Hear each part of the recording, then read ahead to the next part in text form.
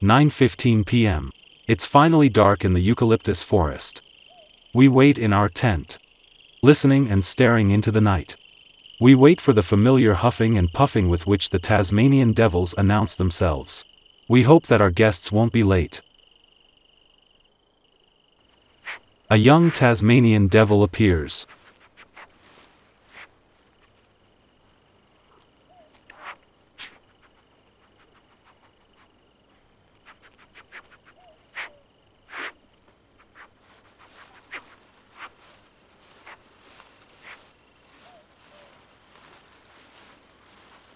He hesitates and sniffs extensively. Does our smell penetrate the one of the dead kangaroo?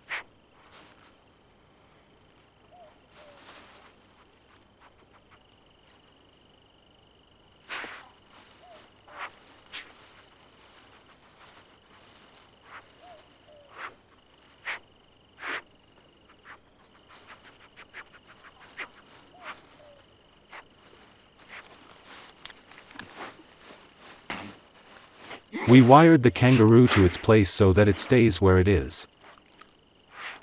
Now he has to start his meal in front of our camera in the spotlight. Like a pair of scissors, he uses his sharp cheek teeth to cut open the kangaroo's skin.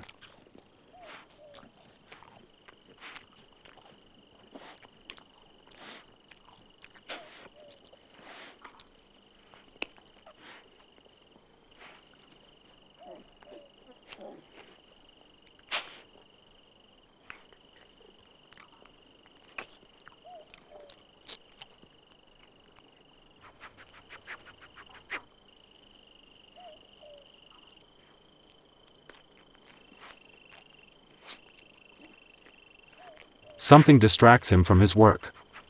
He sniffs around. Another young devil.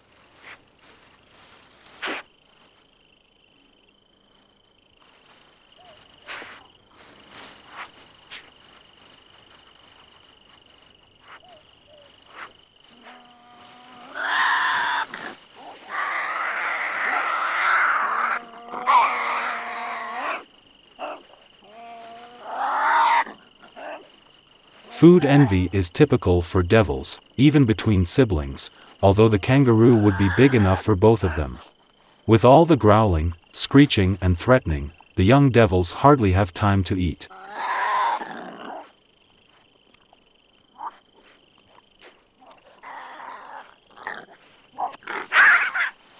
Normally, it's just screaming with snarling and snapping, but sometimes the animals go further than planned.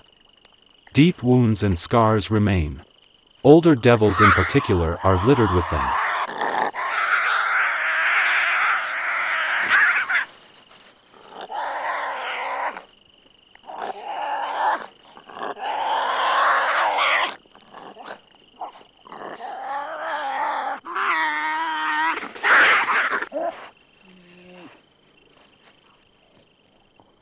The shouting and arguing seems to be over.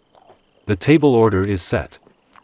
Almost peacefully and orderly, each devil eats on his own side.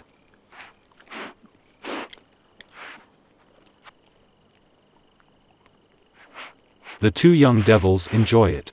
Each one of them eats at one end, ham and crunchy kangaroo tail.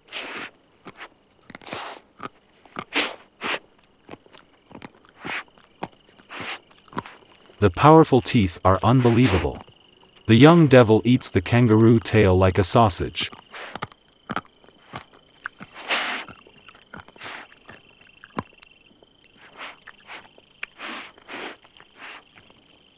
The two young devils haven't been independent for long, perhaps only for 3 to 4 weeks. After only 30 days in the womb, they spent another 3.5 months in the pouch, as is usual for marsupials. After that they were suckled for another 3 to 4 months. Now they fight and eat their way through life on their own.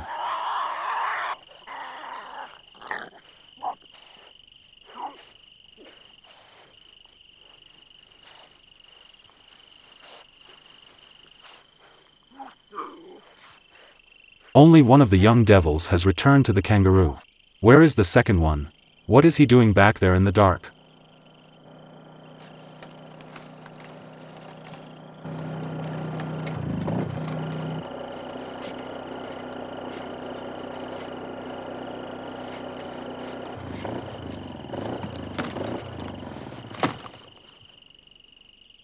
Devil, it's so dark. Where is the torch?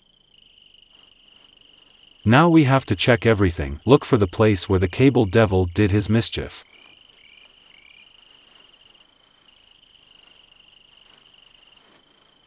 We don't know whether to laugh or cry right now. Never before has a leading actor sabotaged our work in such a devious way. Well, we've never had to deal with devils before. The sharp teeth have done a good job. A wire of the power line has been bitten through. Nothing happened to the culprit. The devil had a guardian angel, because if he had also bitten the second wire, 220 volts would certainly have tingled more than just on the tongue. We ask experts to look away now. The repair does not comply with safety regulations, but it brings light back into the Tasmanian bush. At least we hope so.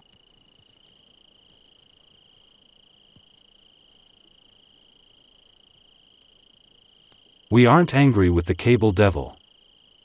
He tugged at the power cable out of playfulness, enjoyed the bobbing wire and the stuttering generator. Devils are not as dull, stupid and lazy as described in old books.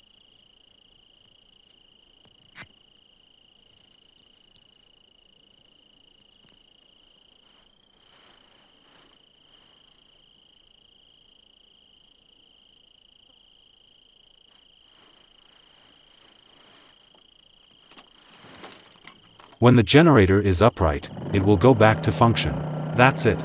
And the headlight has also survived the little devilish game. A new actor steps into the spotlight. An old Tasmanian devil, a fully grown female.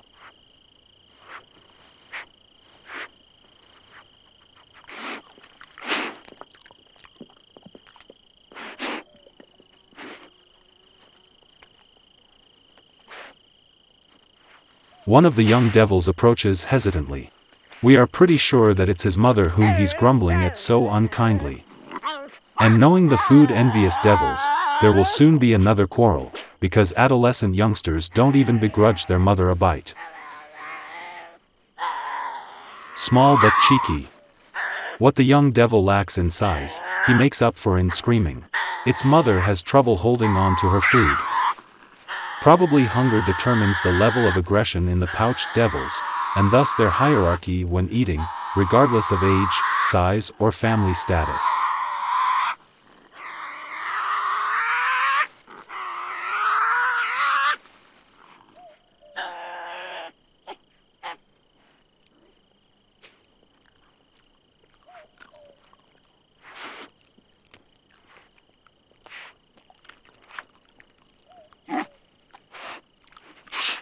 A snort in the background. It's another devil, the biggest we have seen so far. It's an old battle-hardened male. He is the father of our devil family, but still not the boss. He has to earn his place at the table like all the others.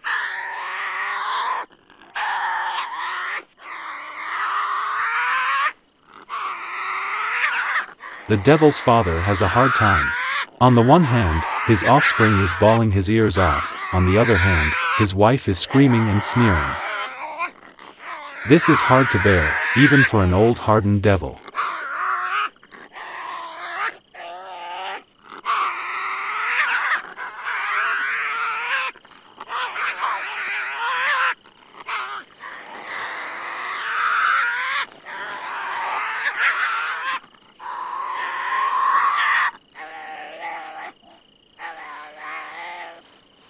We must not chalk up the greedy eating to bad table manners.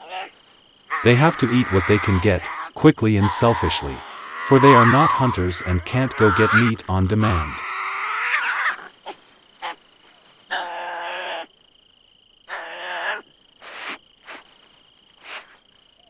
Gluttonous silence in the devil family. But one member is missing. Where is the second young devil? Is he up to mischief again? He's still just sniffing, upright and leaning on his tail, but you can tell he's up to something.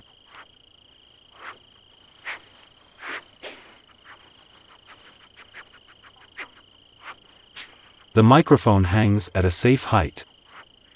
And now he does something that he shouldn't be able to do at all. The little devil climbs on the tree.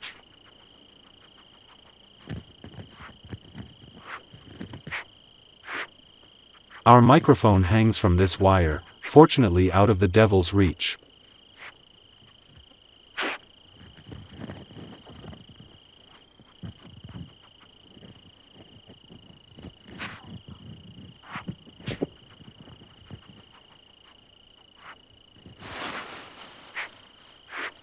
It is thanks to his curiosity that we have the first film recordings of Tasmanian devils climbing.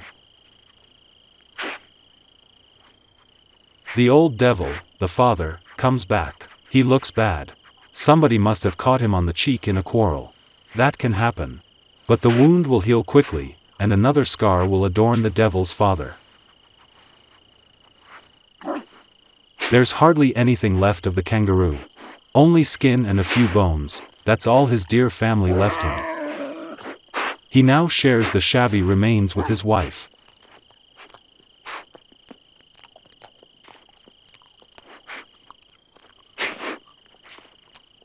The strong snorting, which sounds almost like a sneeze, is threatening behavior of the first degree. Shouting has a stronger effect. The third level would be snapping, and if that does not have any effect, then it can come to a serious fight. However, the devil couple is already almost full, and aggression therefore flares up only sparsely.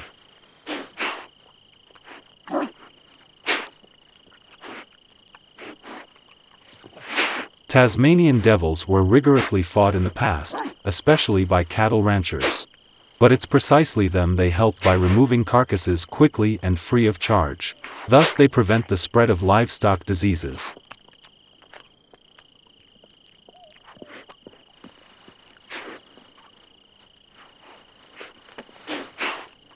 He deftly uses his paw. With his fingers he grasps the piece of food. This shows how differently the devils are built compared to dogs, which they resemble very much in outward appearance. Convergence is what science calls it when nature produces creatures from completely different animal strains that resemble each other in appearance and way of life.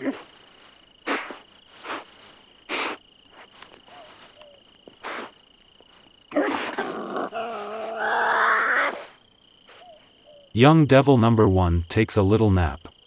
He has a quarter of a kangaroo in his stomach. Tonight the whole devil family has had its fill. The feast was enough for everyone. We're surrounded by full and satisfied devils.